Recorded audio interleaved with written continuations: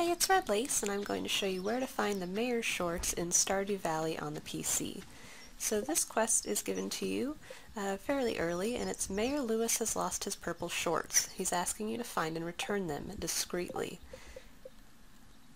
So we're going to go down to the south of our farm to Marnie's Ranch, which is open 9 a.m. to 4 p.m. most days, and we're going to head inside.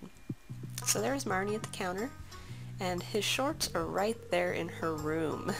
So you're not good enough friends with Marnie to enter, so you'll need to be good enough friends with her, and to do that you need to have at least 2 hearts with Marnie in order to enter her bedroom.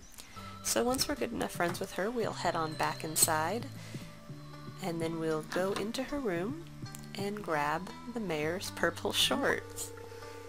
You found the lucky purple shorts. Better return it to Lewis.